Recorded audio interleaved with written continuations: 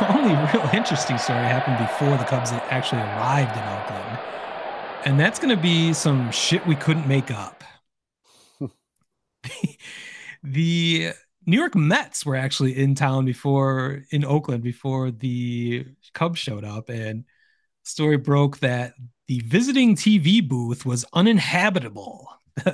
The Mets broadcasting crew had to find other places to broadcast the game from because a possum Yes. had infested the visitors' TV booth and had made such a stink that it was impossible to actually broadcast a game from, which is just it's too perfect for the A's. Apparently, this is not like a brand new story.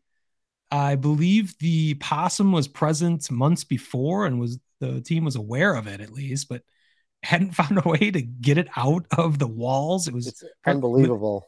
living in the walls, and got to the point where they came back from a road trip and no one realized that it had shit all over the visiting TV booth and made it uninhabitable. So, of course, that's not the only shit story involved. I think it's Ring Central Coliseum is the current corporate sponsor of that.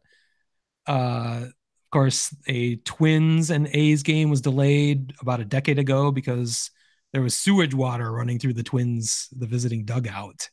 Uh, so literally on every level, the Coliseum in Oakland is a total shithole.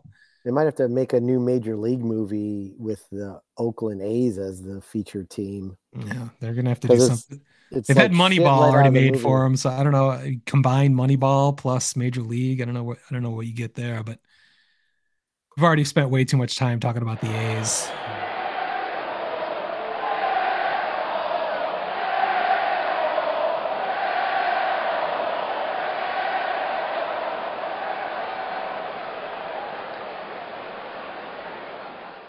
Word Hole Media.